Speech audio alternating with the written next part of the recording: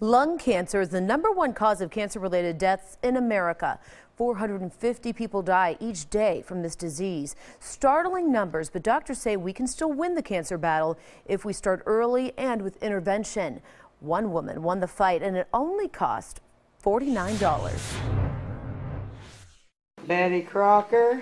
I've got Dr. Phil. Deborah Kearns rummages through boxes preparing for a garage sale. She's always loved a bargain. She says it doesn't get any better than this. Her mother found Deborah the deal of a lifetime. A newspaper ad listing a lung CT screening for just $49. The last line said, "By the time we get through with you, you'll know everything you want to know about your lungs." Deborah smoked for 44 years and developed a nasty cough. It hurt in through here when I would cough. Her mom let the paper out with $50 and crossed her fingers. I thought, fine, I'll make the phone call, then she'll quit harping me. Deborah went, and what she found out was shocking. I'm one of those people that it's not going to happen to me.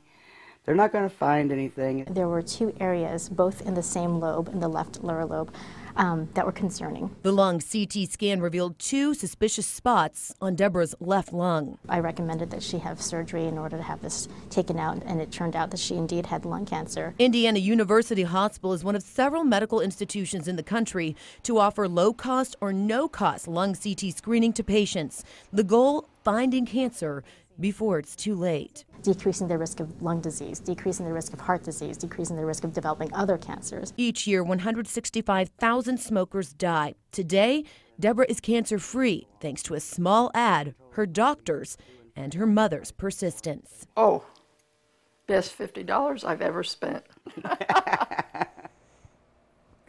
Although Deborah is cancer-free, she says she still struggles with nicotine addiction, so doctors will track her progress in case the cancer returns.